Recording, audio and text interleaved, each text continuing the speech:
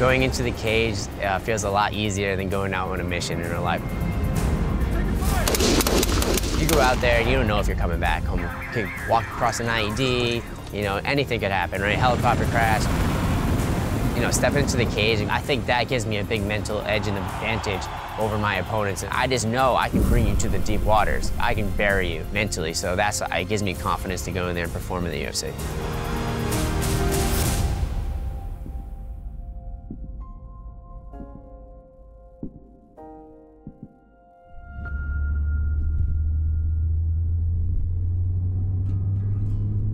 So I was born in South Coast, Massachusetts, about 45 minutes south of the city of Boston.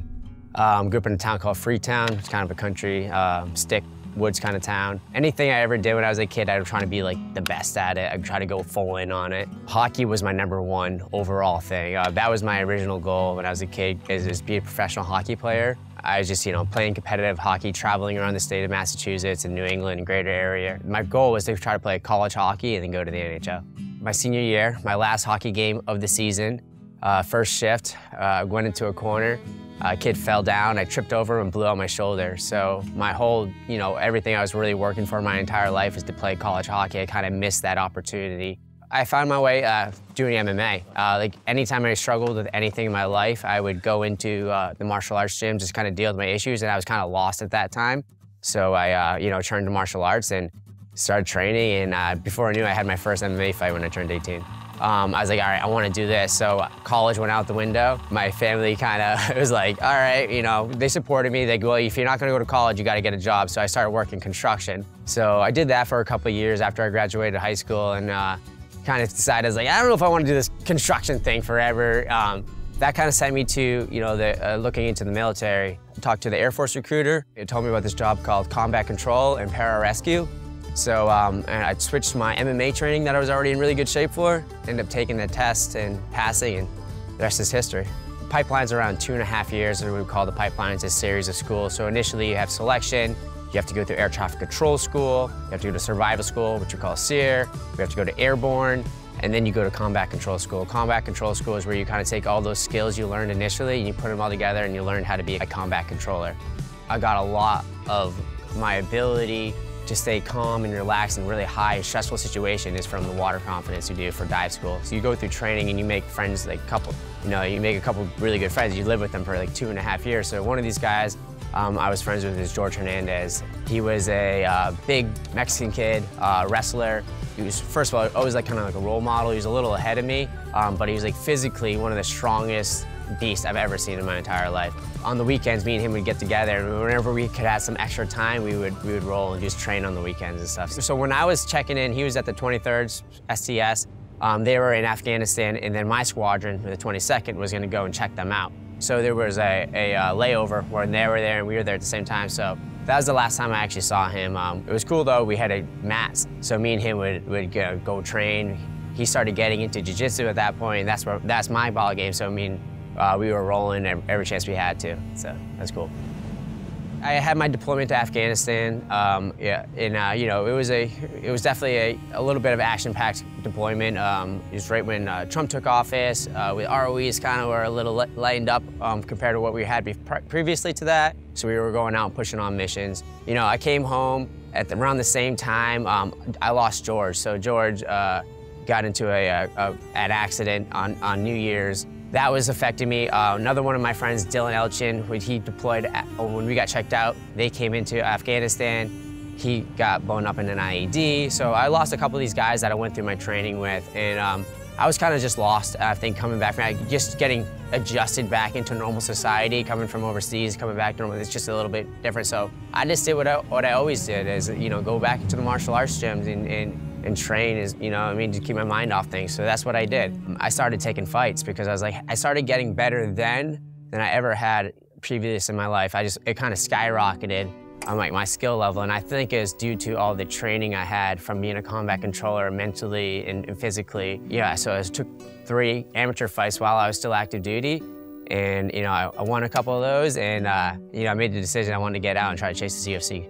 And I always say, like, the military is a little bit kind of like a gang. Like, it's like once you're in, it's hard to get out, you know what I mean? Paycheck-wise, you know, it's a safe, secure job. the community, the bonds I've made with all my friends in the military, and you know, getting out, there's a lot of unknowns. Didn't really have any secure job. I was just trying to do anything and everything I could. You know, I basically just started trying to train people in martial arts, you know what I mean? And just do privates and make money, enough money to be able to put back into my camp, and so I can, you know, try to fight. When I first fought, I had a couple professional fights when I moved home right away. Right off the bat, I got a 7-second knockout. I had another fight after it was 56 seconds. And then the pandemic hit. So that really slowed down everything. So I couldn't get a fight. I fought once during the pandemic for that entire year. It was good because it gave me a chance to build my skills and not fight right away, but it was bad because I wasn't able to get fights. I felt like I wasn't fighting, I wasn't making money. It was what, did I make the right choice? I got out of the military, didn't really have anything really going for me. But I had my Contender Series fight, fought Francis Marshall. Needless to say, he was the better man on that night. We had a war. Dana White was even impressed with us, saying like stuff like, oh, that could have been any prelim on a UFC fight. So it was cool, but I didn't get the win, so I didn't get the contract. So it was kind of like building up to that pivotal point, and I didn't get it. So it was that was definitely a letdown. Coming back, I came back, you know, I am not a quitter. So I kind of was just like, you know, I'm gonna look at it as a wash back. I made it up there, but I didn't get it, but I'm just going back to work. So that's actually when I started training with the Noon Cartel for like about 6 months, and then we got really lucky. I got the call for Dana White's looking for a fight. It's a show on YouTube that Dana White travels around and he finds talent across the country. So but they called me like, hey, we're gonna have you on episode 10, so the last episode of the Contender Series. So I was like, all right, cool. And I went in there and I fought his name was Jair Ferreras. And I won the fight. I just brought it to him I brought him into deep waters. He was a good striker. He hit me a couple times pretty good, for sure. But I just kept on taking him down and pressuring him and just, like I said, just bringing him into deep waters, and I got the win. It was a huge point in my life, man. That's everything I ever worked for. It made it so much more worth it to me. I like to take the hard way up the mountain every time. Connor's military training, it permeates through his work ethic. I mean, he is Johnny on the spot. He's very proud of his military service, too. It's really cool to hear him talk about it. Yeah, when you've been through some of the things that Connor's been through on the military level, you know, fighting's just, you know, another day. So I think he brings that energy in here, and I think really enjoys every moment he has on the mats and every time he steps in the octagon. Kid drives 2 hours one way just to get here. When he's here, he puts his head down, he works hard. It's yes, sir, thanks, coach. It's he's very respectful.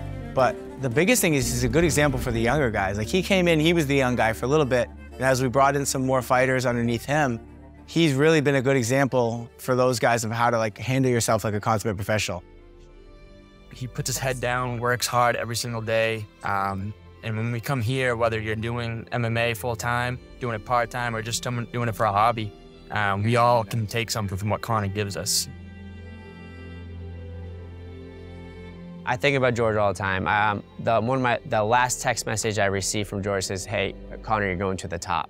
It was after one of my amateur fights, when I first came back to fighting. I'm in a hard part of my fight camp. I think about George, because George was, like I said, a monster. He was a savage, and it just fuels me to push harder, and I just know he's with me when I go into the cage and I fight. I am them, I am Boston, so it's like, I'm the living spirit of what a Boston kid is, you know what I mean, who I am. I live that life, and it's just gonna go out there and show, people are gonna see who we are. It's not a coincidence why the guys from Boston are these tough, gritty-nosed fighters like Calvin Kattar and Joe Lozon and Rob Font. We don't ever get finished easy, and we bring it to people to the very end.